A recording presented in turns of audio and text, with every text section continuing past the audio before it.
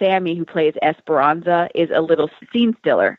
She can steal any scene with her cute little bubbly personality and her little quippy comebacks. I think she's just so talented. And that's one of the many things that I love about Raising Dion, is because it's such a diverse cast, and not just racially diverse or ethnically diverse. I mean, Sammi, who plays Esperanza, has brittle bone disease. And so she's in a wheelchair. And she just shows you that even though I have this disorder, this issue, I can still overcome it. And I can still be a star, and I can still act, and I can still represent for other kids that are in wheelchairs or other people that are in wheelchairs. I mean, and I just actually had the pleasure of seeing her at the Netflix Emmy party, and she was just dazzling.